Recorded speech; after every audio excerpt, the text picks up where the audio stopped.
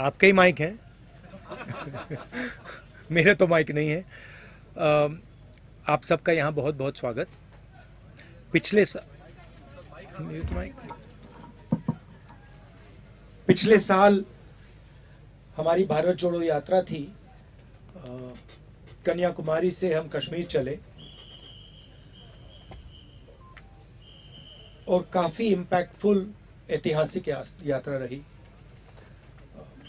उसके बाद काफ़ी लोगों ने हमें कहा कि कन्याकुमारी से कश्मीर अगर यात्रा की है तो वेस्ट से ईस्ट या ईस्ट से वेस्ट भी होनी चाहिए, और काफ़ी सजेशंस आए। तो एंड में कांग्रेस पार्टी ने डिसीजन लिया कि हमें ईस्ट से वेस्ट यात्रा करनी चाहिए। ये यात्रा न्याय यात्रा है, भारत जोड़ो न्याय यात्रा। इसका लक्ष्य सामाजिक न्याय, आर्थिक न्याय, राजनीतिक न्याय का है, मुद्दे उठाने का है। मणिपुर में हमने ये यात्रा शुरू की। इसके पीछे सोच थी क्योंकि मणिपुर के साथ बहुत भारी अन्याय हुआ है। पहली बार हिंदुस्तान की स्टेट में महीनों के लिए हिंसा चल रही है और प्रधानमंत्री जी, बीजेपी के लोग वहां गए तक नहीं है। मणिपुर के बाद हम नागालैंड से निकले। यहां भी एक कमिटमेंट किया गया था। प्रधानमंत्री ने नागालैंड के लोगों से कमिटमेंट किया था। उस कमिटमेंट को भी पूरा नहीं किया गया जो एग्रीमेंट था। तो ये यात्रा महाराष्ट्र तक जाएगी। एक इशू है, मैं चाहता था कि पैदल यात्रा हो, मगर वो थोड़ा ज्यादा लंबा हो जाता, टाइम नहीं था। तो ये हाइब्रिड यात्रा है, मगर हमारी कोशिश रहेगी कि ज्यादा से ज्यादा टाइम हम जहां भी पैदल चल सकें हम पैदल चलें। आपके अब सवाल हो या अंग्रेजी में बोल दूं? Should I say it in English? Last year we did a Bharat Jodo Yatra from Kanyakumari to Kashmir, which was a very impactful, successful yatra. It helped bring the people of India together, and it transformed the political narrative and placed a alternative narrative to the divisive narrative of the BJP. We've decided to do a similar yatra from east to west. We decided to start in Manipur because of the tragedy that has taken place there. The loss of life, loss of property, violence, and of course the fact that the Prime Minister has not even cared to visit the state, which I think is a sad and shameful affair. And we are going to go all the way to Maharashtra. I would have liked it to be a pedal yatra, walking yatra, but time constraints are there, so we have decided to make it a hybrid yatra. It will be our attempt to walk as much as possible. There are some places where walking is difficult and there are other issues. But the idea behind the Nyaya Yatra is to fight for justice, to raise the issue of justice, social, political and economic justice. And each state has its own characteristics, so to raise state-specific issues. Nagaland itself had been given a commitment by the Prime Minister 9 years ago, which has been broken, which has not been completed. And that is something that many people in Nagaland have told us, mentioned to us, that look, the Prime Minister had committed certain things to us and nothing has been done. So that is the idea. Now I'm happy to take your questions, starting with the person from Nagaland. Hi sir, welcome to Nagar once again. Thank you. So my question is also with regards to the Indo-Naga political issue. You are well aware it's been more than 25 years the issues has been pending. So according to you, why do you feel is the central government neglecting to give a required solution to the Nagas? And if the Congress and the India bloc comes to power in the upcoming election, will you give an assurance that the solution would be achieved for the Nagas? I've been speaking to quite a few Naga leaders, and they're absolutely perplexed as to why no progress has been made. Frankly, we are not even clear about what the Prime Minister envisioned in terms of a solution. Nobody, I mean, it's a superficial document that says, yes, we are going to work towards peace and joint sovereignty, but it's not clear what exactly they mean.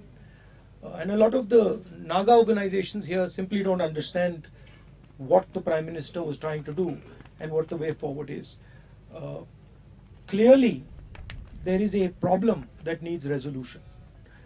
And clearly that is a problem that will require conversation, listening to each other and working in implementing a solution. And that is lacking as far as the Prime Minister is concerned. You know, why the Prime Minister has not acted, I am frankly the wrong person to ask that question to, because I don't know his mind, I don't know his approach. But I do get the sense that the Prime Minister promises things without thinking them through. He made many promises, you know, to the youth of India. He made promises about education, employment, and I think he just made them. And I get the sense that people are disturbed that the Prime Minister's credibility is on the line and nothing has happened for 9 years. We of course are committed to a solution to the problem over here. Yeah, Asim. So you started a Nyaya Yatra. The Congress has said that this is not an electoral yatra. But before coming here, you had attended a number of Lok Sabha elections preparatory meetings. How do you see the Congress placed in taking on the BJP electorally in 2024? Thank you. I see the India alliance placed very well in taking on the BJP in 2024. The yatra is a ideological yatra. It is designed to place certain issues on the table, and frankly to place squarely on the table the issue of huge amount of injustice that is taking place in this country. There is an election campaign. We will fight that election campaign. There will be an election process. We will take part in that process. But the yatra is to place certain ideas on the table firmly in front of the people of India, and these are ideological ideas. It's a alternative vision to what the BJP says, the divisive vision of the BJP. तो जो भारत जोड़ो न्याय यात्रा है वो विचारधारा की यात्रा है. इंडिया अलायंस चुनाव लड़ेगा, अच्छी तरह चुनाव लड़ेगा और चुनाव जीतेगा. ये इस यात्रा का लक्ष्य जो न्याय का सवाल है उसको जनता के सामने रखने का है. सामाजिक न्याय, आर्थिक न्याय, राजनीतिक न्याय, उसमें बहुत सारी इश्यूज हैं. कास्ट सेंसस का इशू है. जैसे यहाँ पे नागालैंड में अभी बातचीत हुई कि यहाँ पे वायदे किए गए थे, वो वायदे तोड़े गए हैं. मणिपुर में आपको दिख रहा है क्या हुआ है. तो इन मुद्दों को उठाने की यात्रा है, विचारधारा की यात्रा है. इलेक्शन कैंपेन होगा, वो प्रोसेस चलेगी, उसमें हम सब भाग लेंगे. हाँ जी सर, भारत जोड़ो यात्रा जो पहला चरण था उसमें भी मैं था यात्रा में. उसमें आप पैदल चलते थे तो लाखों लोग साथ होते थे. इस बार यात्रा में हर 2 मिनट पर आपको उतरना पड़ रहा है, क्योंकि कतार में इतने लोग होते हैं. आगे आपको लगता है कि आपको नीचे उतरना ही होगा. फिर एक सवाल और है सर इससे जुड़ा हुआ. एक ही सवाल. अगर एक सवाल. ये आपका अच्छा सवाल है, इसका मैं पहले जवाब दे देता हूँ. देखिए, टाइम की कमी है. अभी हम मणिपुर नागालैंड में हैं. यहाँ पे काफी लंबे गैप्स हैं, तो उसमें तो बस में ही जा रहे हैं. मगर जब हम असम में, बंगाल में, बाकी स्टेट्स में आएंगे तो मुझे लगता है कि जो वॉकिंग एलिमेंट है वो ऑटोमेटिकली बढ़ जाएगा. मगर टाइम का इशू है, क्योंकि हम इसको मतलब 4-5 महीने लंबा तो नहीं खींच सकते हैं. वो पिछली यात्रा 150 दिन की थी, 150 दिन नहीं है, तो इसको थोड़ा हमें टाइट करना पड़ रहा है। रूल है, एक व्यक्ति एक सवाल। Indrajit from India today. I just wanted to ask you about the status of the India Alliance. I come from West Bengal. There's a lot of curiosity about what is the status of discussions with the Trinamool Congress, and is there going to be an alliance between Congress and TMC, because you are entering West Bengal very soon? Yeah, I mean, the status of the India Alliance is very good. We are in conversation with our partners. The issue of seat sharing is being taken up. Those discussions are ongoing, and I think they're going quite well. Let us see where those discussions end. But broadly, a lot of those are quite simple. They're not complex discussions, and they're relatively easy discussions to have. So I'm quite confident that they will be resolved. Sanjay, I think they, huh? No supplementary, please. Sanjay, no supplementary, please. Hindi कर देते हैं। अच्छा, हिंदी में अच्छा। एक minute. Sit down. Relax. Don't.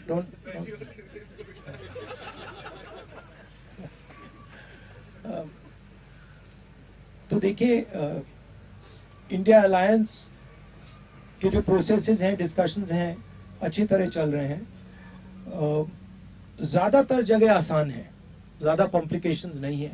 एक दो जगह थोड़े ज़्यादा कॉम्प्लिकेटेड हैं, मगर मुझे लगता है कि काफ़ी आसानी से जो सीट शेयरिंग की बात है और बाकी चीज़ें हैं, हम इनको रिजॉल्व कर लेंगे और काफ़ी अच्छा इंडिया अलायंस चुनाव लड़ेगा। हाँ संजय। राहुल जी, आपने कल एक सभा में कहा था कि आप एक अल्टरनेट विजन देंगे ड्यूरिंग दिस यात्रा। वो अल्टरनेट विजन चुनाव के दौरान आएगा, उससे पहले आएगा, और अल्टरनेट विजन का कुछ ब्रॉड एक पैरामीटर्स क्या है, ये स्पेल आउट कर सकते हैं? ऑल्टरनेट विजन का फाउंडेशन हमने पिछली यात्रा में रखा था कि हम नफरत का हिंदुस्तान, बटा हुआ टूटा हुआ हिंदुस्तान नहीं चाहते हैं। हम हार्मोनियस भाईचारे का हिंदुस्तान चाहते हैं, और वो भारत जोड़ो यात्रा was a resounding success. Everybody, even the BJP people से इट। नाउ उसका अगला कदम जो बीजेपी का जो मॉडल है, जो नफरत भरा हिंसा का मॉडल है, वो अन्याय का मॉडल भी है। उसमें 2-3 बड़े उद्योगपतियों को देश का पूरा धन मिल जाता है। जो ब्रॉड हमारी कम्युनिटीज हैं, सोशल ग्रुप्स हैं, दलित हैं, आदिवासी हैं, ओबीसी हैं, उनका पार्टिसिपेशन नहीं होता है। मैंने उदाहरण दिया, 90 अफसरों का मैंने उदाहरण दिया, और पूरे देश में इस बात को एक्सेप्ट की गई कि हिंदुस्तान की सरकार को जो ओबीसी हैं, दलित हैं, आदिवासी हैं, वो चलाते ही नहीं हैं। तो ये इश्यूज उठाई जाएंगी। बट मेन चीज हम रखना चाहते हैं कि जिस प्रकार से देश में अन्याय हो रहा है, इस अन्याय के बीच में और नफरत और हिंसा के बीच में लिंक है। अन्याय से नफरत बढ़ रही है, हिंसा बढ़ रही है, और बीजेपी आरएसएस का लक्ष्य एक्चुअली चुने हुए लोगों को हिंदुस्तान का पूरा फायदा, पूरा धन पकड़ाने का है। तो ये हम न्याय यात्रा में थोड़ी डिटेल में स्टेट वाइज हम ये बात जनता के सामने रखेंगे। जरिंदर, एक सवाल। राहुल जी, इंडिया गठबंधन के लिए आपने कहा कि तैयारी अच्छी चल रही है और बीजेपी को आप हराएंगे, लेकिन पिछली जो बैठक हुई उसमें संयोजक का सवाल उठा और नीतीश कुमार ने ये कहते हुए ठुकरा दिया कि ममता बनर्जी इस पर सहमत नहीं और इस बात से नीतीश कुमार नाराज है। क्या आप लोगों को इस बात की आशंका है कि नीतीश कुमार आने वाले दिनों में इंडिया गठबंधन छोड़कर एनडीए में शामिल हो सकते हैं? नहीं, देखिए, इन चीजों में फ्रैंकली बोलूं तो मीडिया इन चीजों को बहुत ओवरप्ले करता है। जो मीटिंग में मूड था, जिस प्रकार से बातचीत होती है, जो ह्यूमर होती है, भाईचारा होता है, उसको आप बताते नहीं हो। आप एक मुद्दे को उठा के मतलब मेन इश्यूज को बना देते हो। देखिए, there is mutual respect and affection between the leaders of the India formation. And the India formation is a ideological formation that is placing itself in opposition to the idea of the RSS and the BJP. I'm very confident, मुझे बहुत confidence है कि India alliance में ऐसी छोटी छोटी problems हैं, ये सब रिजॉल्व हो जाएंगी और हम एक साथ मिलकर बीजेपी के खिलाफ चुनाव लड़ेंगे और उनको हराएंगे। Sandeep,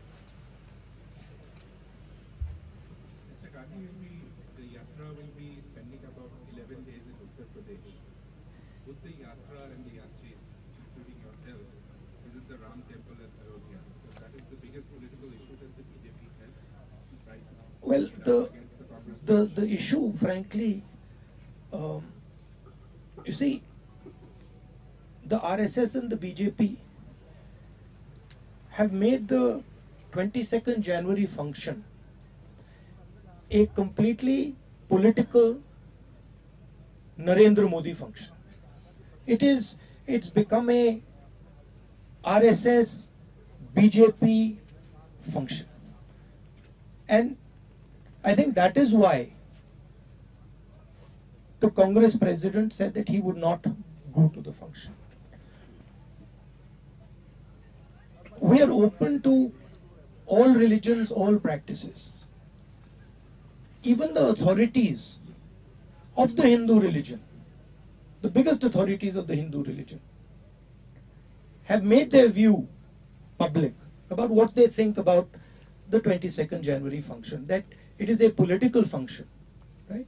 So it is difficult for us to go to a political function which is designed around the Prime Minister of India and designed around the RSS. We made it clear that whoever would like to visit the Ram temple, among our partners, among our party, is more than welcome to do it. It's difficult for us to visit on the 22nd and say that, you know, this is a Prime Minister's function, this is a RSS function, and we are going to go. It's not possible for us. जो तो ये राम मंदिर 22 तारीख का function जो है, ये राजनीतिक फंक्शन बन गया है। हिंदू धर्म के जो हमारे लीडर्स हैं, जो अथॉरिटीज हैं, उन्होंने कहा है कि वो नहीं जा पाएंगे क्योंकि ये राजनीतिक फंक्शन बन गया है। आरएसएस ने, बीजेपी ने 22 तारीख को एक चुनावी flavour, election flavour, political flavour दे दिया है। इसीलिए कांग्रेस प्रेसिडेंट ने इनकार किया वहां जाने का। जहां तक धर्म की बात है, हम सब धर्मों के साथ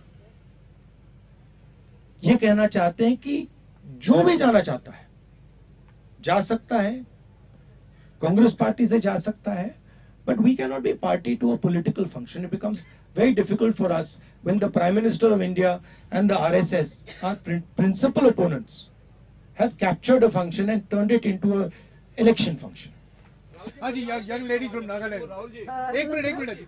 Esther here from Nagaland News Network. She's talking. Respect her, please.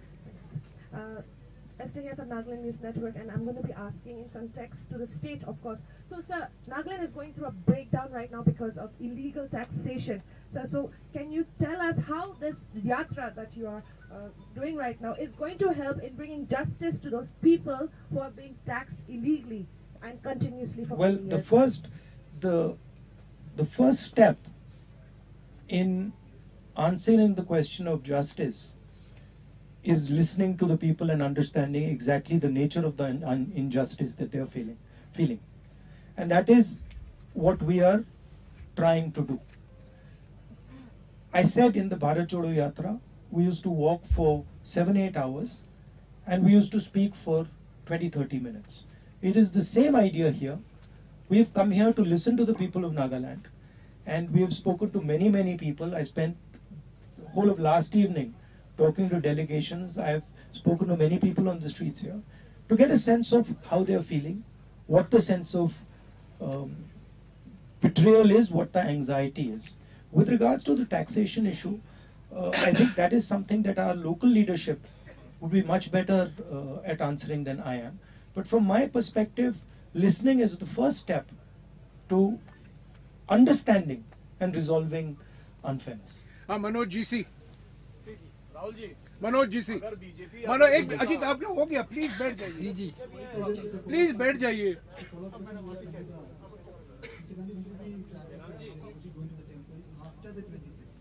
Well, our rally, our yatra has a fixed route, and we're going to follow that route. We're going to follow the route that I'm on. This is a route that we have designed, and we're going to stick to this route. I actually don't know. I can check and tell you, but I will be somewhere on the route of the yatra. I think we will be in Assam. हाँ विक्रांत. आपने जो सवालों का जवाब दिया, इससे जुड़ा हुआ एक सवाल है कि आप जब परेशान होते हैं तो आप कैलाश मानसरोवर यात्रा भी गए थे, जहाज से एकदम से नीचे आए. आप अपने को शिवभक्ति करते हैं और शिवभक्ति करते हैं, लेकिन उसके बावजूद सियासत में जब बीजेपी और प्रधानमंत्री तमाम लोग कहते हैं कि कांग्रेस पार्टी गांधी परिवार हिंदू विरोधी है, उसका जवाब कैसे देते हैं? नहीं, देखिए, जो मेरी सोच है, जो सचमुच में धर्म को मानता है वो धर्म के साथ पर्सनल रिश्ता रखता है, वो अपनी लाइफ में धर्म का प्रयोग करता है. जो धर्म के साथ पब्लिक रिश्ता रखता है, मतलब जो धर्म यहां पे पहनता है, वो धर्म का फायदा उठाने की कोशिश करता है. मैं अपने धर्म की फायदा उठाने की कोशिश नहीं करता हूं, मुझे उसमें इंटरेस्ट नहीं है. मगर मैं जो धर्म है उसके जो प्रिंसिपल्स हैं उससे अपनी जिंदगी जीने की कोशिश करता हूं. तो मैं लोगों के साथ ठीक से बर्ताव करता हूं, लोगों की इज्जत रखता हूं. जब कोई मुझे कुछ कहता है, मैं अहंकार से नहीं बोलता हूं, उसकी बात सुनता हूं, नफरत नहीं फैलाता हूं. यह मेरे लिए हिंदू धर्म है और इसका मैं अपनी जिंदगी में पालन करता हूं. मगर मुझे इसको अपनी शर्ट पे पहनने की जरूरत नहीं है. जो इसको मानते नहीं है उनको शर्ट पे पहनने की जरूरत होती है. तो ये बात है. ओके, शुक्रिया राहुल जी, 25 मिनट हो गए. शुक्रिया शुक्रिया शुक्रिया. कैसे करेगा, क्योंकि बीजेपी इसको अगर Thank you very much. I understand that you are having a little bit of a hard time with the food and stuff. I apologize for that. Thank you.